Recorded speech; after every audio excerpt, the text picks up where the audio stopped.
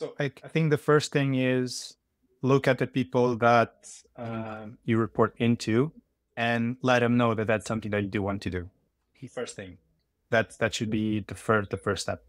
Second is if you feel that the person that you report into is not giving you opportunities to get exposed to some of the activities that would normally be given to them, then again, ask them, is it okay if next time I do this presentation? Is it okay if next time I get the data for this report? For example, one of the things that an engineering manager has to do is to look at their team metrics to Yeah. understand how they're progressing, if things are going according to plan. Okay. Is that something that I can do on my own, even if my engineering manager or my team lead is actually doing it?